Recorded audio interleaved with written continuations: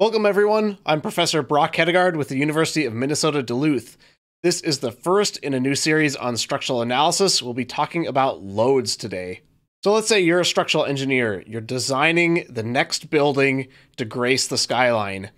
You're working with an architect who's thinking about the form and function of that building, while you are thinking about the physics. So what are the forces of nature that we're up against here?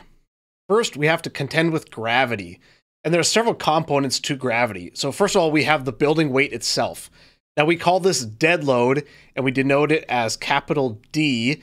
As you can see, that can be a significant portion of our building, especially with concrete structures, although sometimes we have some more lightweight steel structures or aluminum structures. Next, for gravity, we can also consider the live load. So the live load is the gravity loads due to occupancy of the building. So that can be people, furniture, and other things that can potentially move around. We're going to call that one capital L.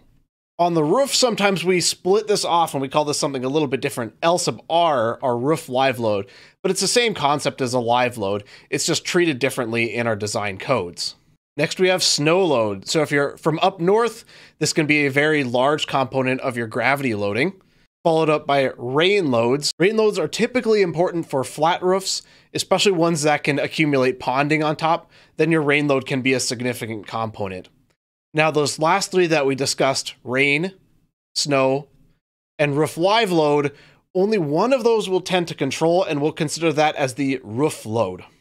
Now let's move away from gravity for a little bit, and we'll think about some other types of loads that act laterally rather than down on our structure. So the primary lateral load for most regions around the country is going to be a wind load. This can be due to hurricanes, tornadoes, or otherwise storm events. We'll call this load W. And if you're in a seismic active region, then you'll also have a seismic load or earthquake load, and we'll call this load E. Now, given all these loads, there are three main contexts that we can place these in as engineers.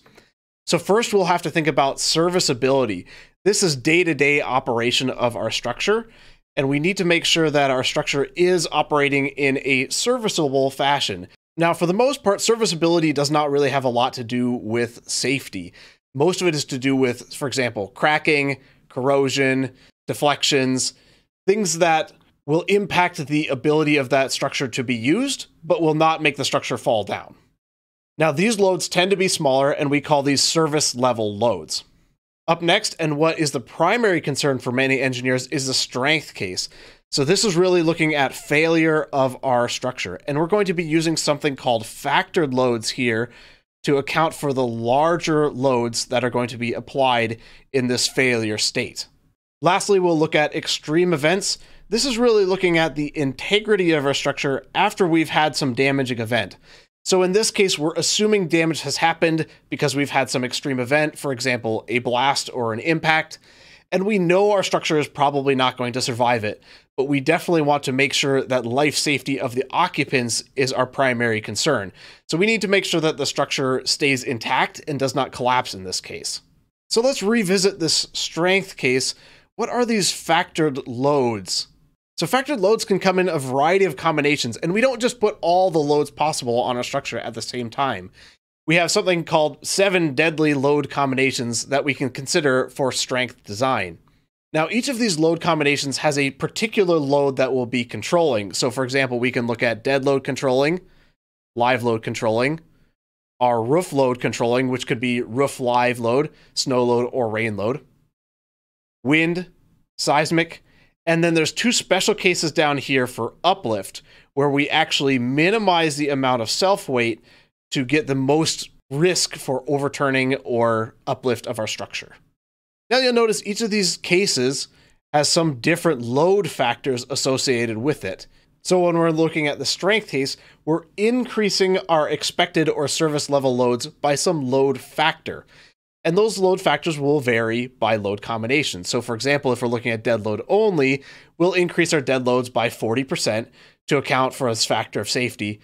Now in other cases where we're combining loads, these load factors are going to represent 2 different things. So first, they'll represent the uncertainty that we have in the load itself.